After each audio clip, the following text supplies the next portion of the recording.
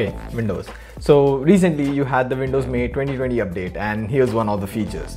Better Cortana conversations. Microsoft isn't giving up anytime soon, but with every new Windows update, you have a new registry hack to hide Cortana. So with that and other registry hacks that let you remove OneDrive from Windows Explorer, Bing search from the start menu search, and much more. Here are the best Windows registry hacks to make your Windows experience better.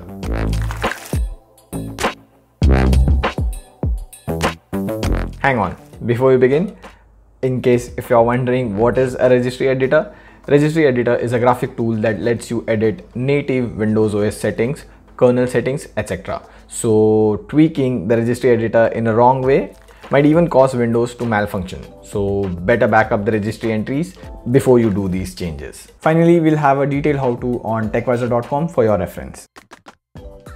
And yeah, on a side note, we are coming live this weekend to discuss contact tracing apps in India, all over the world, the Google Apple partnership to get built-in contact tracing, etc. So make sure you're tuned in on 17th May, Sunday, 6 p.m. Over and out, back to the video.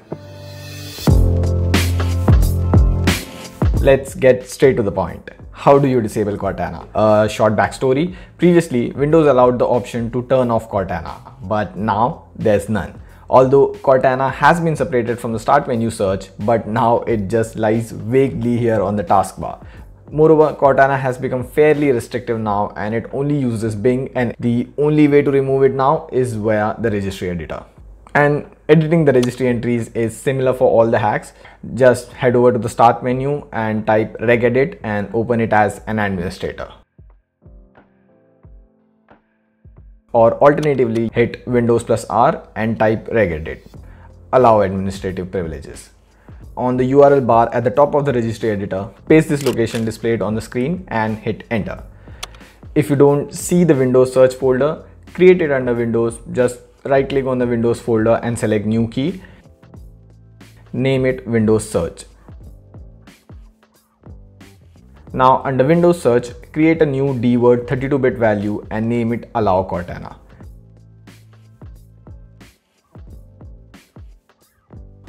Double click on it and make sure the value is 0.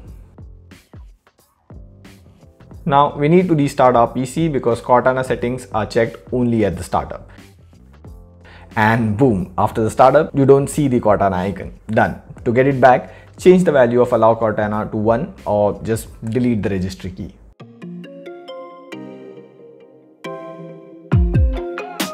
Next up, if you use an app too often, it's better to have it on the right-click context menu. For instance, you might use Notepad, Calculator, or WhatsApp, so it's just a right-click away. But I use this option slightly differently. In my case, I use the Chrome Incognito mode too often for research purposes. Now normally I would have to open Chrome and then open Incognito mode, or rather open Incognito mode from the start menu here. Anyhow, it's too many clicks, and this process becomes fairly easier if you have it on the right click context menu. To do that, head over to the registry editor, again the URL displayed on the screen, and create a key under the shell folder.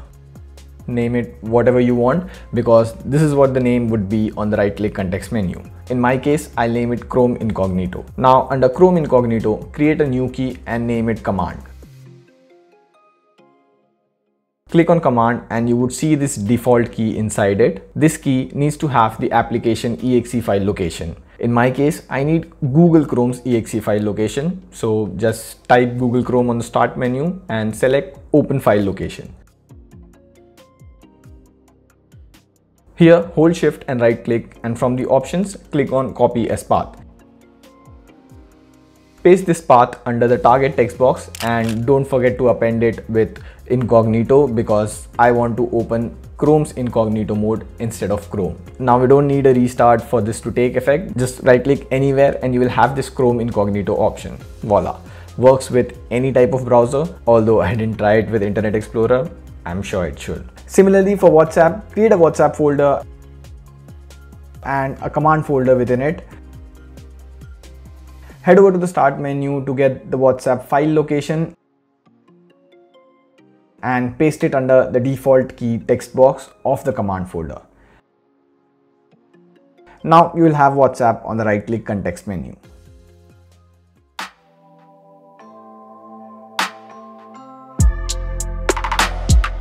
Now I don't use OneDrive too much because I am more of Google Drive dependent. I've also disabled the app startup because OneDrive randomly starts backing up folders and it's kind of annoying. So the simplest way to get rid of OneDrive is to just uninstall it. But just in case you would need it for future use, just to back up Windows, you can instead hide it from the file explorer. To do that, head over to the registry editor and paste this URL. Double click on system is pinned to namespace and change the value to 0. Now, most of you like me would be using 64-bit Windows. So we have to do this again. Head over to this registry URL and again double click on system.is pinned to namespace tree and change the value to 0. Restart your PC and you're done. Now the OneDrive folder is missing from Windows File Explorer, but hang on, you have even more menus here like this 3D objects. I have never used this, and in case you want to remove these 3D objects from the File Explorer, you can do that through registry keys. Head over to this URL. You have to delete this particular folder. Again, for the 64-bit Windows, head over to this registry key URL. Delete the following key. Post the restart, 3D objects is no more.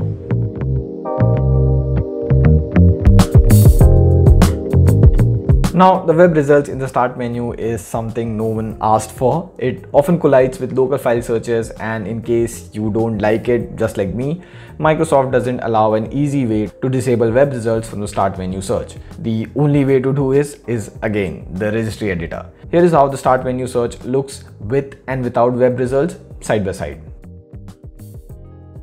To disable it, head over to the registry editor, copy and paste the following URL. Next, create a D word, name it Bing Search Enabled, and set the value to 0. Make sure there's also a Cortana consent key. If not, create one and let the value to be 0. Next, when you restart your computer, you might or might not get the Windows web setup page, and you shouldn't have web results in the start menu until the next Windows update. On a side note, if you love the web results in the start menu and use it frequently but want to switch over to Google instead of Bing, you can use the Chrometana Pro Extension. Install it on your default browser and it will redirect all your Bing searches to Google.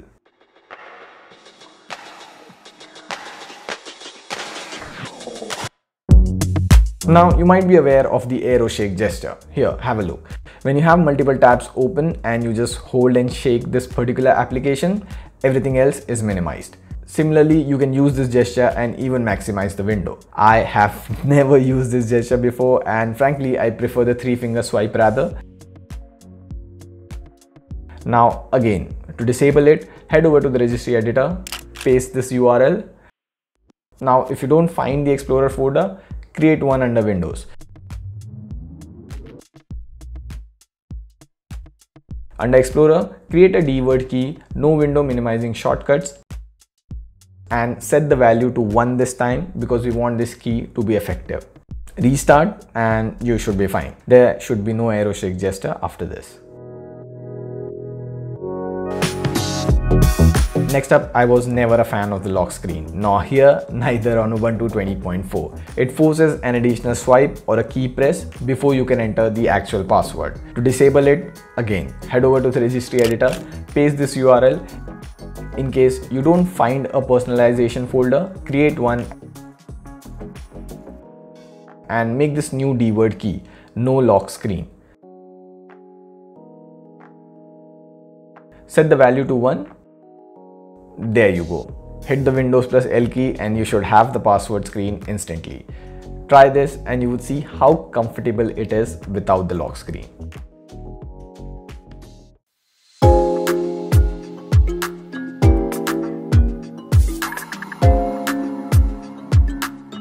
Now I don't use PowerShell a lot because I don't work with PowerShell scripts and commandlets, but I was fairly pissed when they started pushing PowerShell everywhere. Like for instance, if you use ADB and you want to open command prompt on a custom file location, there's no shift right click open command prompt option now. You will have to manually paste the link on the command prompt.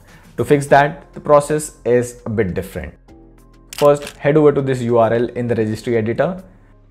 Right click on the command folder and click on permissions. Within the permission folder, click on advanced, and here click on change to change the ownership of the command prompt. Make sure you are the local administrator and enter your own username here, and in case you don't know your name, just type who am I on command prompt. Note that this doesn't work in real life. Once done, before you click on apply, make sure you tick this checkbox, replace owner and subcontainer on objects. Again, on the permissions menu, click on administrator and make sure it has full control.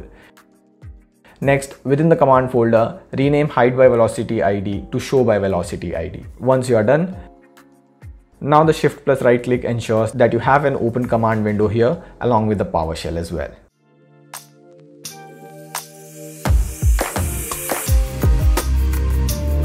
And let's end this with my personal favorite. In case you do a lot of copy paste work, you have this pop-up which asks you to take action on an object. But hang on, if you don't hit this checkbox, do it for similar items, it will freaking ask you for every single file. To escape this trouble, you can force Windows to have this option checked by default. To do that, head over to the registry editor and paste this URL. Now we need to create a dword named confirmation checkbox do for all and make the value as 1. Next time the checkbox will be checked by default. It helps me a lot because I copy paste a lot of files to and fro from the NAS.